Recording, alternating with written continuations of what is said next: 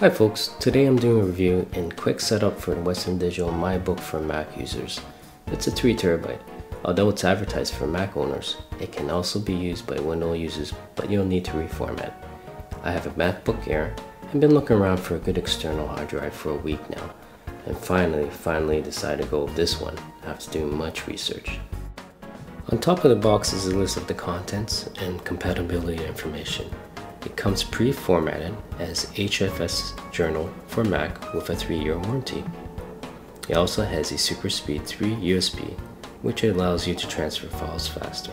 On the side of the box is an easy setup guide, getting started. It's all about that plug and play convenience. Okay, so let's begin the unboxing right now.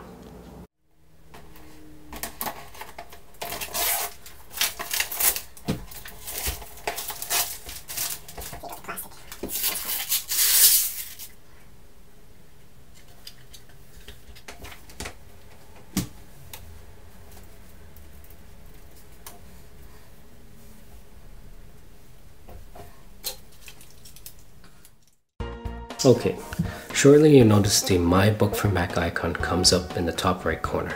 Now a message pops up if you're wanting to back up with the Time Machine at this time or later. I chose Use as Backup Disk, so you can see the convenience and seamless Time Machine backup process. Now, automatically, Time Machine message comes up with it on. First time using this as I'm going through this process with you, so I just want to make sure it's on and not off. I decided to check Show Time Machine and Menu Bar, and a clock shows up in the top right side of the menu bar. Here, I selected My Book for Mac under Available Disk. Just fiddling around here and wanted to make sure I was correct in doing it.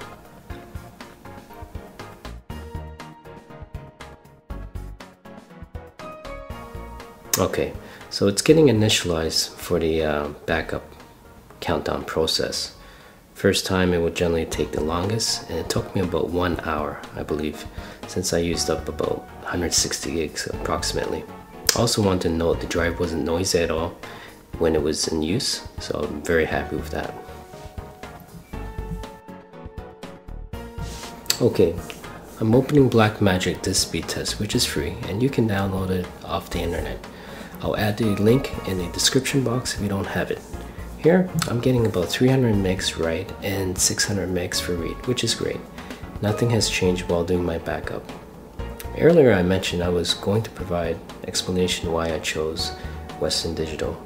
Well, I read tons of information at forums and expert reviews on people having defective or longevity issues with certain hard drives like Seagate. I do have a Seagate GoFlex Slim 1 terabyte from 2 years ago, and really I never had any issues. So my experience with Western Digital was very quick and simple. I definitely give it 2 thumbs up. In about a week, I'll say I'll be doing another unboxing on Western Digital and showing how to actually partition it for Windows and Mac. So until then, I'll see you in the next video.